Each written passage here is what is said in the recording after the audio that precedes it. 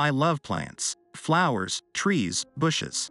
All of them. I really enjoy working on them, smelling them, feeling their different textures, taking care of them. I'm a gardener and it's the job of my dreams. It doesn't pay very well, but I enjoy it.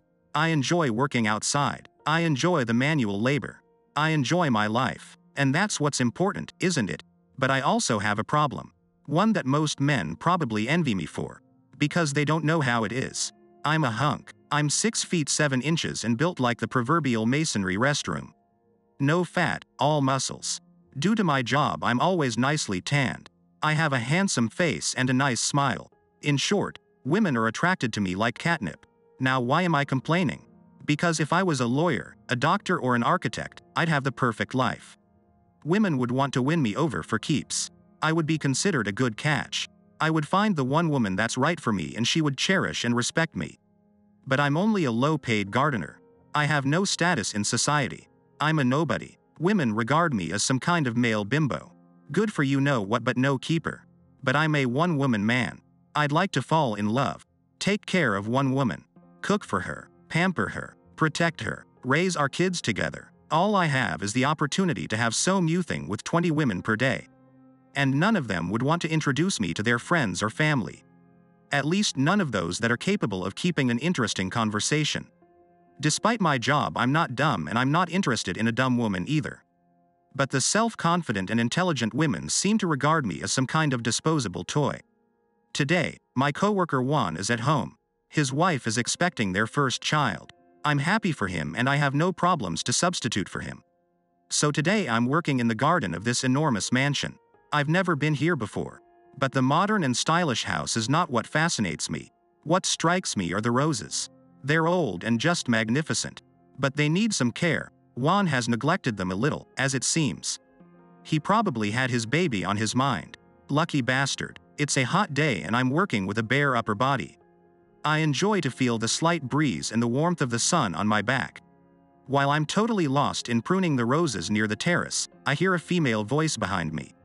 A self-confident, assertive voice. I don't give a heck. I will give him 4 mil for it. He can take it or leave it. I also have Clarkson's offer. No way. Just tell him, okay? Okay, bye. I continue with the roses. I haven't even looked at her. She sounds a little bad, but that's not my problem. Some unlucky guy can put up with her. I have the gut feeling that this time it might be better to avoid any customer contact. Hey, gardener. Okay. Now I have to look at her. It would be rude to ignore her. Good morning, I reply. She's quite pretty. Not stunningly beautiful, but certainly very pretty. Very stylish, of course. That was to be expected in such a house. I haven't seen you before. Yes, I'm a substitute for Juan. His wife is expecting a baby. How touching. It's meant in a sarcastic way, but she smiles while she says it.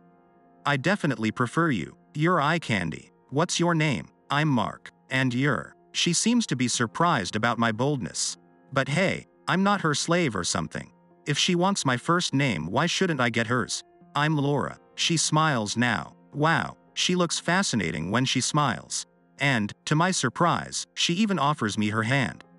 Although mine are a little dirty. I take it and have to smile, too.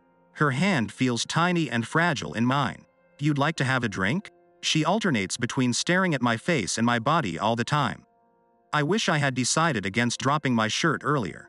I feel like a brainless object again. I suppose this is how women feel when guys constantly stare at their chest. But maybe I'm getting oversensitive in that matter. I should try to be more relaxed about it. It's just a compliment, isn't it? She has done nothing disrespecting so far. Yeah, sure, it's a hot day. Maybe a Diet Coke? Sure. She smiles and looks just marvelous.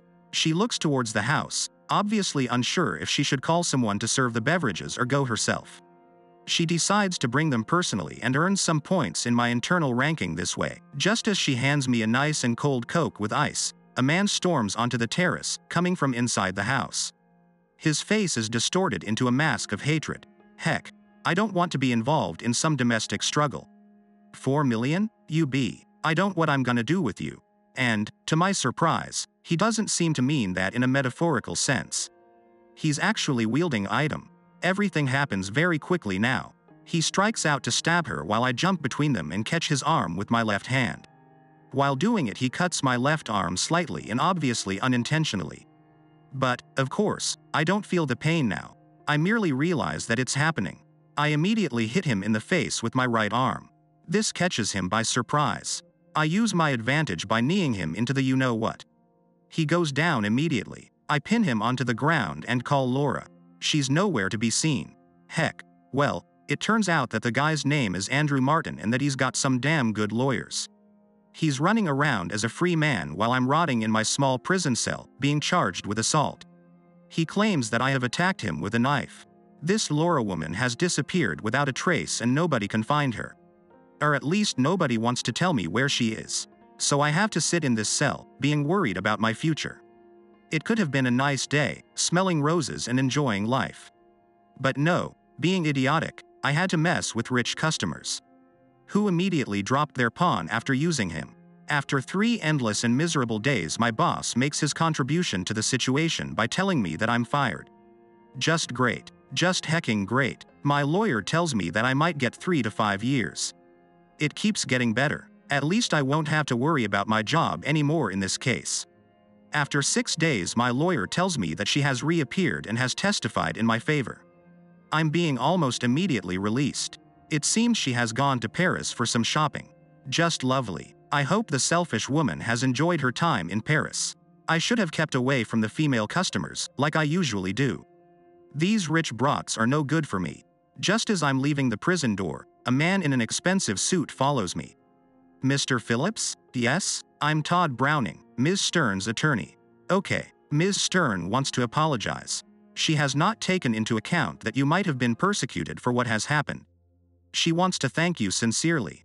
And she wants to express her gratitude with this. He tries to hand me a check. I don't take it or even look at the sum. So how much is her life worth? She wants to further insult me? Let me sum this up. Even though I didn't know her, I've saved her life by endangering mine.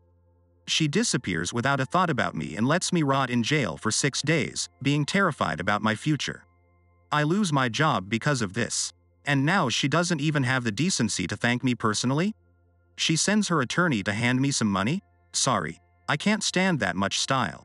I turn around and leave the stunned guy standing there. Half an hour later, my boss calls. Mark, this firing thing was a misunderstanding.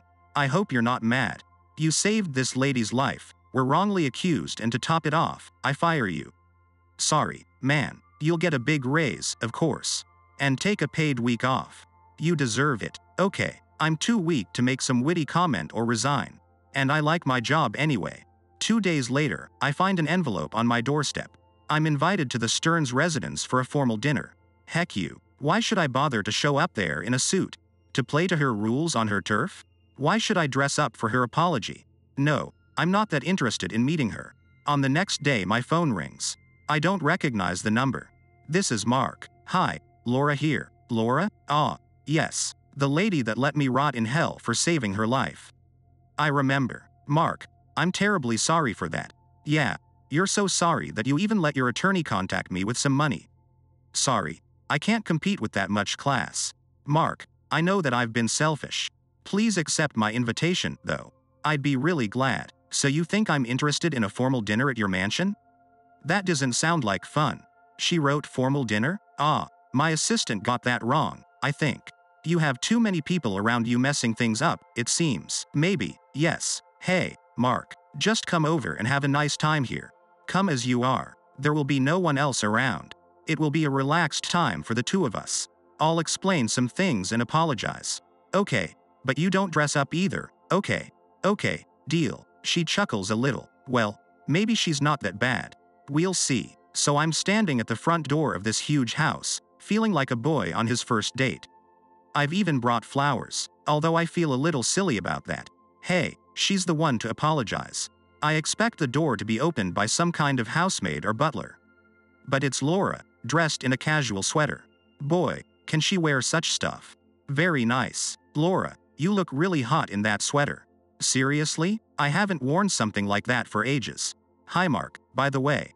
Please come in. My lifesaver. Wow, thanks for the flowers. Hi Laura. To my surprise, she hugs me and kisses me on the cheek. I have to bend down to allow for it. Afterward, she leads me into an enormous living room with an equally enormous fireplace. I try to choose a suitable seat. It's not that there are not enough available. There are just too many. This is absurd. Who needs 6 large sofas and 3 armchairs in a room the size of a small railway station? I choose a sofa near the fireplace and she drops directly beside me, placing her delicate hand on my leg. I'm a little surprised, and I'm beginning to suspect that this is not just a simple thank you invitation. Maybe it's a would you like to have some fun? Well, let's see, maybe that wouldn't be too bad. She's certainly very pretty, but I'm drawn towards her more than her looks alone could justify. I've been hit on by many attractive women for all my adult life. Usually I'm not that interested anymore, but this one has a certain appeal, and it's not about her money. I don't care about that. Mark, I really have to apologize. I was in panic. I was so afraid that he'd try again to kill me. He was so mad, totally out of control. Suddenly something was a possible outcome of this whole situation. And in Paris I felt safe. I spent some nice days there and was able to recover and calm down. While I let you rot in hell. I'm so ashamed of it. How can I ever make that up to you? She sounds genuinely contrite. I have to give her that. Who is this guy and where is he now? Nobody wants to tell me. But this concerns my safety as much as yours. He's a former business partner. He's bankrupt now. Have you done this? No. But he asked me to purchase the remainders of his business. And he had totally unrealistic ideas about the price. I think I did him a favor. But he didn't really appreciate it. Okay, where is he now? In jail. I think he won't be a problem in the future. Good. Mark, you saved my life. I know that I will always be in your debt because of it. And I kinda like this idea. She smiles wickedly now. So do I. And on a sudden impulse I just grab her and kiss her deeply on the mouth. Our tongues fight and we both know where this is heading. Yes. She exclaims happily after we break the kiss. I've hoped for it, but I thought that I don't have a chance. A chance? To get you. I have to laugh. Oh, you do. Come on. Let's make sure you fully get your chance. She laughs happily while she leads me to a bedroom. One of many, it seems. I need to ask her for a map in case I need to find a place to pee. Of course, it turns out that her bedroom has a separate bathroom, which seems to be bigger than my whole apartment. We lie in the enormous bed after an extended and very satisfying session of fun, and I contemplate why everything in here has to be so big. Even for my body size it seems preposterous. What certainly isn't big is Laura. Her whole body looks very delicate, but absolutely appealing. And it doesn't stop her from being a very energetic and skillful lover. We have enjoyed each other's bodies a lot, and we seem to be a perfect match in bed, changing from tender love making and kissing to fun again and again. I think we're both very satisfied. I decide that I could get used to this woman. Suddenly a guy storms into the bedroom. He's looking like some nondescript banker, accountant type. I stay relaxed in bed. I've been in this kind of situation before. This is not my fight. This time, Laura will have to bear responsibility for the way she treats the men surrounding her. I won't step in for her again. Who the heck is this? He yells. I'm Mark. I answer, smiling friendly. He's the gardener. Now, that hurt. My relaxed mood vanishes immediately. Not my lover. Not Mark. Just the gardener. As if my job explains everything that anyone might need to know about me. You was with the gardener? You've got to be kidding. That's low even for you. Low? Why is it lower to be with gardener than a brain surgeon? I ask, but they apparently choose to ignore my exceedingly witty comment. Brian, we've never been exclusive. And you've been with that girl in Houston. So what are you complaining about? So, I'm the male counterpart for some Houston girl? Just a toy? A distraction from Brian? I'm just the gardener? As if that explains everything that I am. I'm a little peeved. I get up and start to dress. Brian chooses to attack me right at the moment I'm getting into my trousers.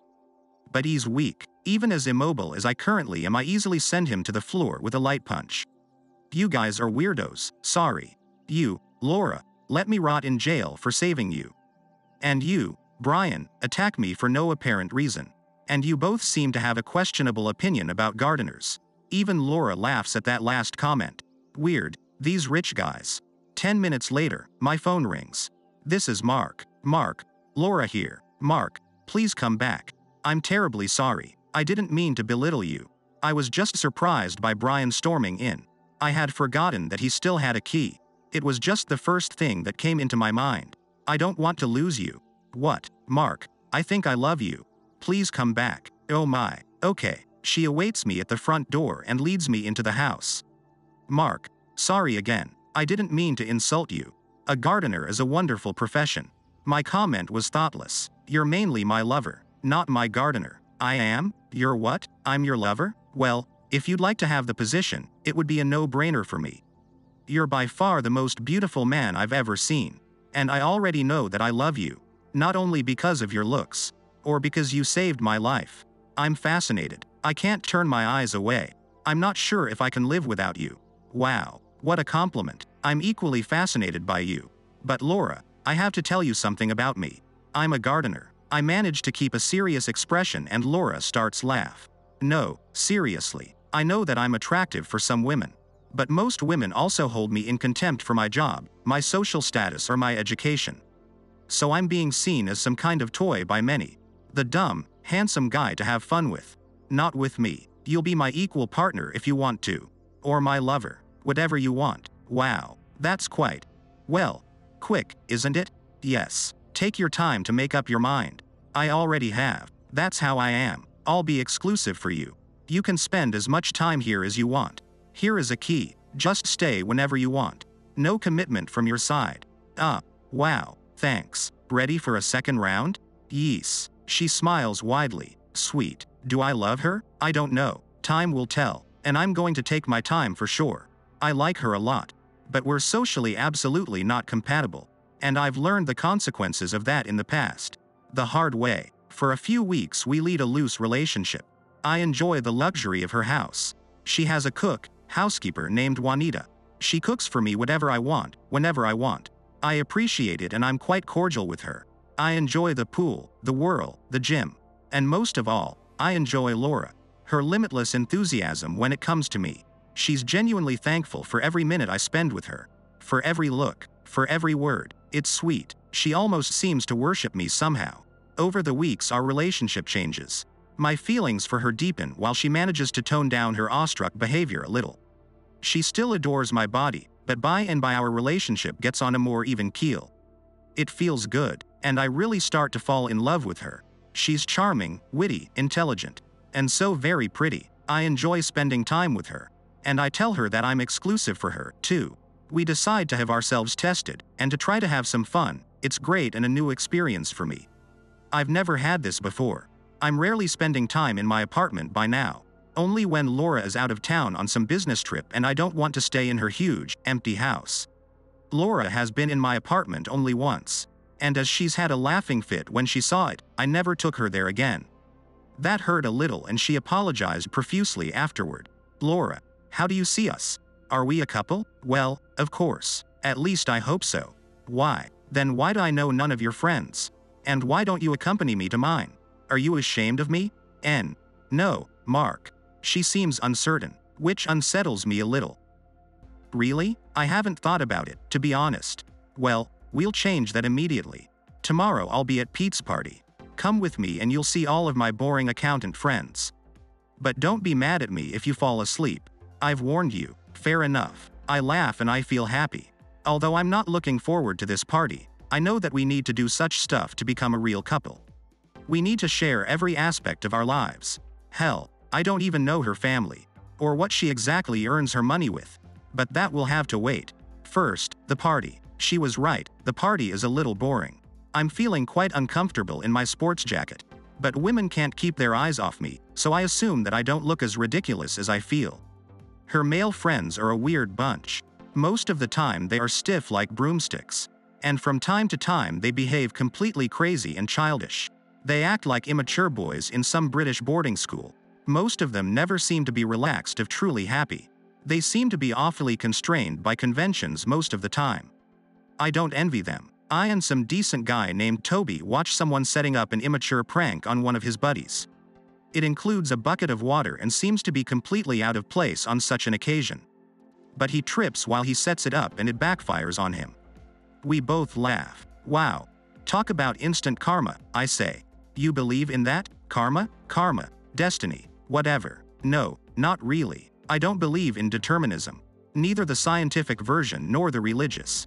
Well, The scientific one is officially obsolete anyway, is it? You could say that Heisenberg saw to that. But is anything really officially obsolete in physics these days? Right. So, you're an atheist, Mark? No, I'm a flaming agnostic. Unfortunately. Unfortunately? Yes. I envy people that strongly believe in something. It makes things so much easier. It removes the doubt, the fear, the need to think on your own. Yeah, the strong believers are the happy people. The atheists are the really unhappy ones, I think. Wow. I'm having this kind of talk with a complete stranger? But somehow we immediately get along quite well. Right. Those are the really hapless fellows. I assume you're one of them? Yes, unfortunately. We both laugh. Laura is clinging to me during the conversation, being obviously proud of my looks. And maybe a little surprised about my thoughts. Several other women are surrounding us, circling me like vultures. I'm used to it, but I can't really enjoy it. It usually leads to trouble. A slightly drunk guy approaches us, obviously wanting to be helpful in confirming this apprehension. Becky, you're drooling over this guy for the whole evening now. I'm sick of it. He's not really discreet about his accusations. I don't even know who this Becky might be. Andy, please don't make a scene. We're just talking. Ah, it's her. Talking? I haven't exchanged a single word with her. But she has been watching me all the time, so he's not completely off the mark with his accusation. Yeah, sure. You're staring at him like he's God's gift to women, you. Wow, these guys sure can be rude. Hey, boy toy, what kind of toy are you? A stripper? A call boy? He shouts. You're drunk. Learn to control you drinking. We can talk about whatever topic strikes your fancy when you're sober. You. He approaches me further and looks at me, threatening. Alcohol obviously makes him bold. And stupid, he's maybe 5 feet 10 inches. I could sweep the floor with him. And the ceiling, if necessary. I suggest you calm down and stop insulting people. You can suggest whatever you want. Seriously, boy, what's your profession? I can see no reason to be ashamed of it. And I certainly don't want to be seen how he called me. I'm a gardener. Laura has brought her gardener along. How pathetic. Several people, mostly men, immediately start to laugh. Toby doesn't, and I realize that Laura leaves my side. She's obviously embarrassed. That hurts. I don't care about the jealous boys. But about Laura not standing by me in public. You're a good guy, Mark. Don't let these bring you down. I can't believe how shallow my friends are. Right, Toby. But somehow the party mood is spoiled for me. Sure, but let's stay in touch, okay? I prefer your company to this bunch for sure. Sure thing, man. We exchange phone numbers. I look around and see Laura standing at the buffet, intently studying the offered food. I approach her, still a little miffed by her reaction on her friend's joke at my expense. Ah, Laura, here you are. She continues to examine the salad, choosing not to answer. Okay, that's all I need to know, I think. Sorry for embarrassing you. She finally looks at me, but seems to be unable to say something. She nervously looks around at her friends. Most of them are still smirking at me. Everybody seems to be happy that this annoying eye-catching guy has been humiliated. It's okay. I don't belong here, anyway. And she's way out of my league. Too rich, too educated. Maybe I've been aiming way too high. I accept it and leave the party, but I still feel a little sad. Quite sad, actually. I don't care about these people. Or the humiliation. I'm proud to be a gardener. But I'm hurt by Laura's reaction. That has told me that we can never be a couple. While I leave, I think about what has happened today. In the beginning, Laura has been proud to show me off. But only because of my looks, not my personality. But that's okay. Then the women started to drool over me. All the time probably resenting me secretly because I was there with Laura. And the guys resented me for sure because their spouses were admiring my body. So most of them probably disliked me in some way from the beginning. And Laura probably was afraid that I'd embarrass her somehow. The whole situation has been a ticking time bomb. I've done nothing wrong though. I can't help that I somehow stand out of the crowd. Then the drunk guy has detonated the bomb. That's what usually happens. He couldn't attack me physically, so he used his status. And Laura was too insecure to stand by my side. So I have to assume that she'll never be able to respect me. She'll only love my body and tolerate the rest. I assume she will come back to me and apologize. She will want to continue to use me. But we will never have a real relationship. So, what do I want? She's certainly pretty. I mean, I can have even more beautiful women. But she somehow fascinates me. And I'm not dating other women anyway right now. So okay, why not? I'll continue to be with her until I want to be exclusively with another woman. Sure enough, my doorbell rings on the next evening. I open the door and Laura stands there dressed in a very good way. It's only the second time that she's in my humble apartment. Hi Laura, please come in. Thank you. For her, these are certainly unfamiliar surroundings. Hell, I doubt she's ever lived in such a small accommodation at all. But although I've expected her visit, I didn't have to clean it for the occasion. It's always spanking clean, anyway.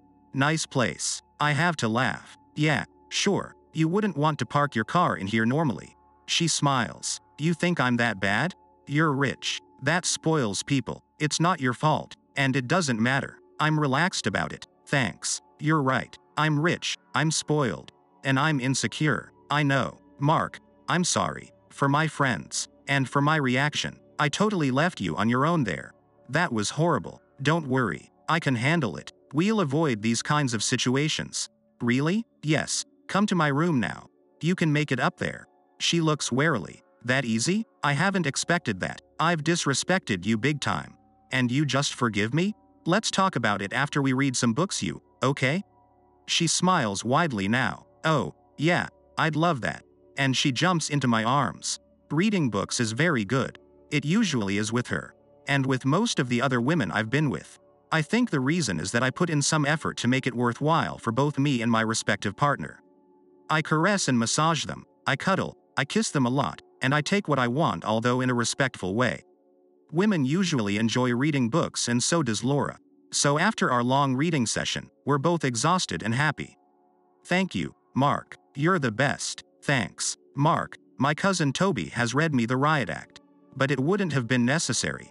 I'm so ashamed of how I've treated you. It doesn't matter, Laura.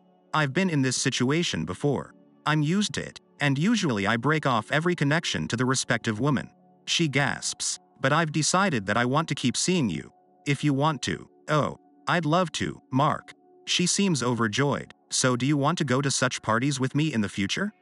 Maybe with business associates? Ah, Mark. Yeah, neither do I.